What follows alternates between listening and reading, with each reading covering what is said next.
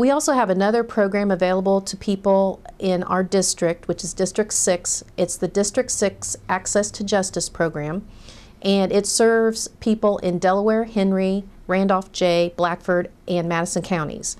And if you do have a legal issue that you just can't handle on your own, they have a website. You can make an application for an attorney, and they will try to place your case with an attorney, and they'll do that without a fee. And so we encourage people to get online and see if they do qualify for the services and get an application on file for if they do need assistance.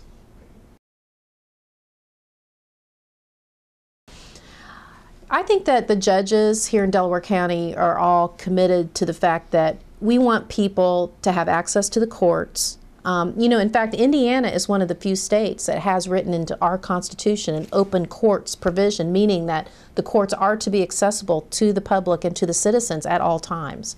And so we do take that very seriously. And we would hope that, you know, no matter if you have an attorney or you don't have an attorney, that you're going to come to court and you're going to feel comfortable about coming to court and not to be intimidated.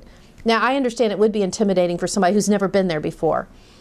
And there are a few rules. You know, we do ask that you not just, you know, talk in court. We ask that, you know, you not bring cell phones, weapons, food, drinks into court. We ask that you dress appropriately.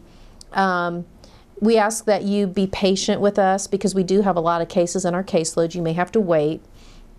But I think as long as people are considerate, you know, of the court, that we are very considerate of them as well, and we do try to work with them and get their legal issues resolved.